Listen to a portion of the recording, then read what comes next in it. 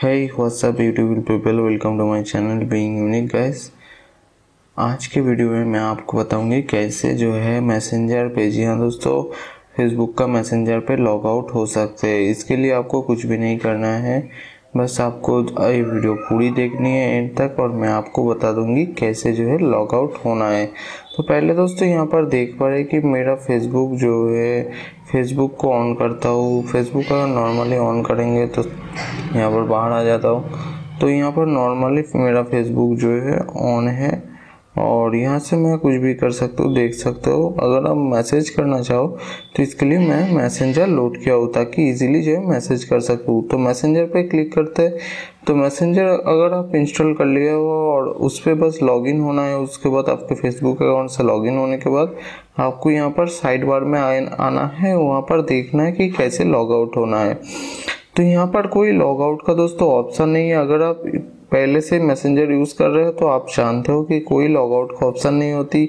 अगर आप मैसेज जो है फेसबुक को जो है देखना चाहो तो वहाँ पर जो है लॉग आउट का ऑप्शन होता है, लेकिन मैसेंजर पे ऐसा कोई लॉग आउट का ऑप्शन नहीं होती। तो बहुत सारे टाइम क्या होता है दोस्तों, आप चाहो तो दूसरे अकाउंट से लॉगिन होना चाहो तो आप नहीं हो पाता है। उसके लिए आपको एप्लीकेशन को जो है अनइंस्टॉल करना पड़ता है। लेकिन मैं आपको आज एक ऐसी टिप्स के बारे में बताऊंगा जिससे कि आपको ये सब नहीं करना होगा, आप लॉग आउट हो जाएंगे। तो पहले दोस्तों आपको मैं दिखा देता हूँ फिर से। अगर आप लॉग आउट नहीं हुए हो तो मेरा फेसबुक अकाउंट से भी लॉग आउट करके मैं दिखाता हूँ।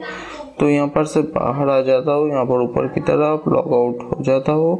तो यहाँ पर देखिए, यहाँ पर मेरे फेसबुक अकाउंट से लॉग आउट हो जाता हूँ, पर फिर भी जो है मेरा जो है लॉगिन हुआ ही रहता है। जहाँ दोस्तों कोई मैसेज कर रहा है, किसी को मैसेज करना चाहो तब भी मैं कर सकता हूँ। और यहाँ पर आप देख सकते कि जो है लॉग आउट नहीं हुआ है। तो इसके लिए आपको फ़ोन का सेटिंग्स पे जाना है। जी हाँ दोस्तों, फ़ोन का सेटिंग्स तो आपका जहाँ पर है आप जाइए, यहाँ पर मेरा सेटिंग्स है। सेटिंग्स पे जाने के बाद यहाँ पर आपको नीचे की तरफ जाएंगे तो ऐप्स करके जो है मॉडल आएंगे। तो ये एक्चुअली मेरा जो है लॉलीपॉप वर्जन का है, तो मैं लॉलीपॉप वर्जन पे आपको दिखा रहा हूँ। आपका जो भी लेटेस्ट वर्जन है आप उस पर ट्राई कर सकते हैं। तो यहाँ पर देखिए मैसेंजर लाइट करके सॉफ्टवेयर जो है आ गया। तो यहाँ पर आपको क्लिक करना है मैसेंजर लाइट। तो यहाँ पर आपको क्या करना है, क्लियर कैच, जितना भी डाटा क्लियर किया है उसको क्लियर करना है। तो थोड़ी देर वेट करनी होगी दोस्तों। क्लियर डाटा और क्लियर कैच दोनों ही कर देना है। उसके बाद बाहर आ जाना है, सब कुछ बाहर आ जाना है। उसके बाद आपको मैसेंजर पे क्लिक करना है। तो दोस्तों जैसे कि आप यहाँ पर देख पा रहे हैं कि मेरा जब ओपन कर रहा हूँ तो ये कुछ इस तरह की जो है दिखा रहा है, यानी कि मैं लॉग आउट हो चुका हूँ। तो अगर अब भी चाहे तो आप ऐसे काम करके जो है आप मैसेंजर से लॉग आउट हो सकते हैं।